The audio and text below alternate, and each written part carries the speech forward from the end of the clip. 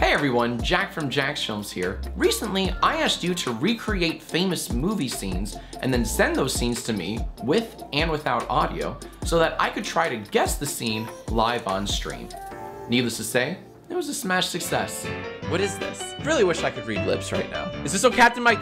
Oh, Captain Mike, Captain! Oh, come on. Apologize.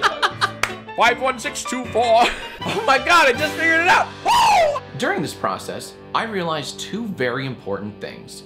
My acting cannot get any better. Hurry to put your name in the goblet of fire. No, sir. And having captions on videos is extremely important. Captions help with giving the audience a better understanding of context and are super important to those viewers who are hard of hearing or watch videos without the volume turned on. Now I know some of you really don't like making captions for your videos, which likely means you haven't yet used the new speech-to-text workflow, because if you had, you would know that making captions is no longer this frustrating process. Speech-to-text is surprisingly easy to use, works incredibly well, and it's included inside of Adobe Premiere. So fire up your projects, boys and girls, because it's time to generate captions the easy way. Down on my timeline, I have a little excerpt from the film festival stream. It's hard being a boomer. My back hurts. I don't listen to music anymore. And I didn't know that you could scroll in full screen. My life's very hard. Let's do another movie. Let's go. To use speech-to-text, make sure you don't have a caption track on your timeline yet. If you do, just right-click and delete the track. Now, select Transcribe Sequence from the Captions menu on the left, and all you have to do is choose which track your audio is on, and your supported language. There's a few additional options here if you only want to transcribe the in-to-out point or detect multiple speakers, but these options are optional. Once you've done that, simply click Transcribe. Adobe Premiere will now analyze and transcribe your sequence.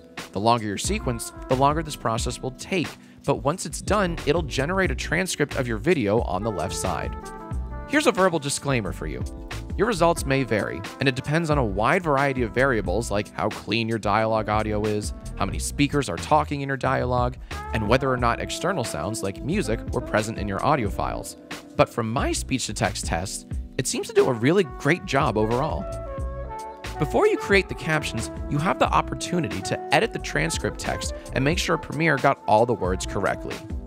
Editing a bigger text block here is much easier than editing individual captions, so definitely don't get too excited and skip this step. In my example, it looks like it only missed one word, and the rest looks perfect. So once you think it's good to go, hit the Create Captions button, then choose your caption options including style, length, duration, gap between captions, and number of lines. Now, click Create, and you're done. Speech-to-text inside of Premiere is really a game changer when it comes to captions. It saves a tremendous amount of time, especially when compared to inputting captions manually. I do want to reiterate, this is not a magic one-click and done process. You still have to make sure it gets everything right.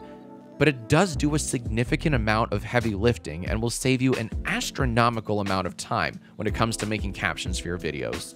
Also, it's included with Premiere. This is normally the kind of tech you have to pay extra for, so kudos to Adobe for building this in. So, you should have all the tools you need to go out there and make great captions for all of your videos. For now, I want to thank you for watching this tutorial, giving it a thumbs up, and dropping a comment below letting me know how much you value my expertise and appreciate my smooth, soothing baritone. If you like more content like this, subscribe to Adobe's channel. And if you like more content like this, look me up on YouTube at Jacksfilms. Thanks for watching. Now go make some captions.